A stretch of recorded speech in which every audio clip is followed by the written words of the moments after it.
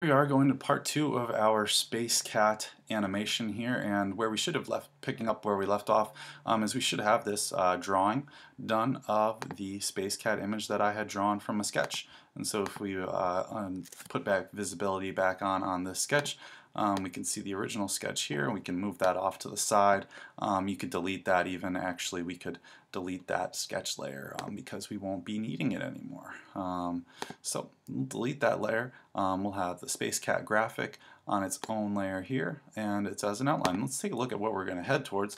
We're just heading towards creating this Space Cat flying across the scene. And so what we're going to go over here is a little bit of coloring techniques, and then also how to apply what's called a tween to make this graphic go from one side of the stage to the other. So let's see, let's go ahead and start filling this guy in. Using our fill bucket here, go ahead and take this light orange color and fill in these few parts here. We'll go ahead and kind of change up our color to maybe this light blue and do kind of a fill on the helmet here. One thing we want to make sure we have turned on with our paint bucket is the closing large gaps. So if there are gaps between some of your lines, the program Animate will actually fill those gaps and not run through those lines on its own. So that's a very nice feature to have on. Let's go ahead and try and take maybe a reddish color, or let's see, maybe, yeah, I think I was going to go with kind of like a red color for these parts of the rocket, and maybe an orange for down here.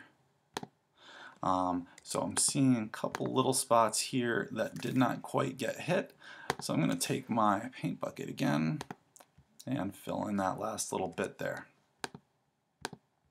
Alright, he's pretty much ready to rock. I did notice I missed this little space for his nose, which I'll go ahead and fill in light pink.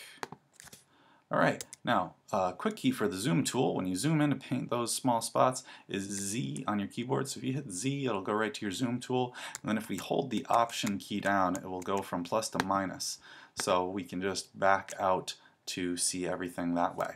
Alright, so now that we have him filled, actually I think I need to fill this main rocket space actually as well.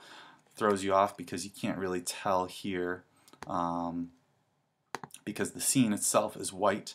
So I want to make this maybe like a light tannish kind of color, something that's just really light to fill in there, and now we got him. Alright, so let's just click on this first keyframe of this graphic, or we could click and drag with our selection tool to select everything here that we want for our graphic. We're going to hit the F8 key on our function row of keys on our keyboard, and we're going to call this SC or Space Cat, or whatever you would like to call it, cat.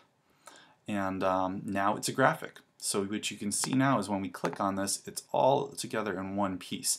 And you can still edit it, but you have to double click on it to edit it. So now I'm inside of the Space Cat graphic, and we can see that here is by your tab bar where your projects are open. So right here you can see it says Space Cat, so I'm inside of that graphic. And if I go back to scene, now I'm on the main scene timeline. The other thing you may have noticed is when we double click on this graphic, it has its own timeline inside of here. Okay? So let's go back out, and like I said, we can edit this graphic still in here. So if you wanted to do something like maybe change the color of the cat or the color of the helmet, let's just change that really quick. That would all happen within this scene. So let's say I wanted to make the helmet more of this color. I could change it while here, and I'm inside of this graphic. And then if I go back out to scene, now he's there. And I can still undo those things by going and pressing Command Z. I actually think I liked that original blue better. So back out on scene 1 now. What we can do also is I think I want to shrink this guy down just a little bit smaller. So I'm going to use the free transform tool right there, and I'm going to hold shift and click and drag on the corners in order to keep it proportional. Otherwise it will kind of change your proportions sometimes if you don't hold that shift key and drag from the corners. Okay, so now my graphic is off on the side. What we want to do is go ahead in our timeline to maybe about 50 frames and hit the F6 key on your keyboard to create a new keyframe. And then on that keyframe with it highlighted there, we're going to click and drag our Space Cat across the stage. And a little bit on the upper diagonal line-ish. So first frame here, he's starting off the stage left. And last frame, he's going to be off the frame right. Alright, and what we're going to do is also connect that now with what's called a classic tween. And a tween is something that Animate uses in order to connect a graphic going from point A to point B. So if I scrub along this line, you'll see him go from point A to point B. And when I preview, that's what we have. Alright, so, and always need to make a graphic in order to make a tween. You cannot make a tween happen without first making your graphic into a graphic.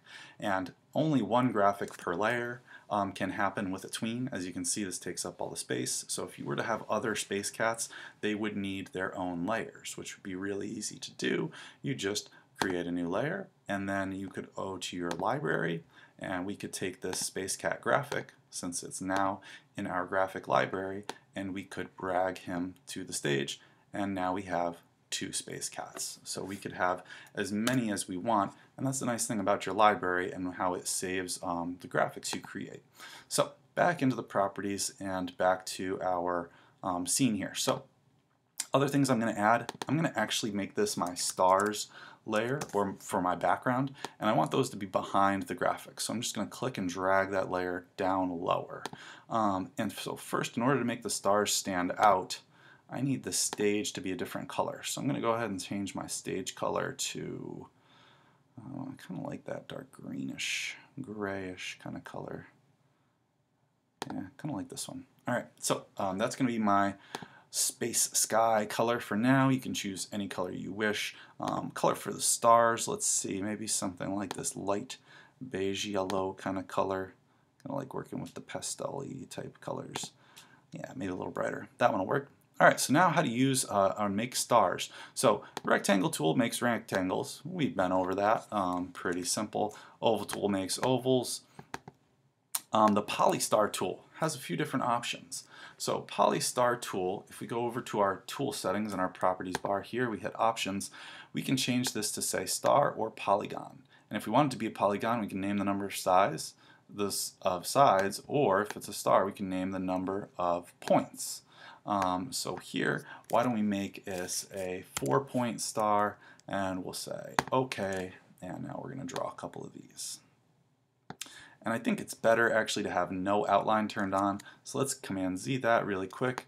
It actually looks like I did have no outline turned on. But if you didn't, take your pencil color and switch it to no outline, which is that strike through there.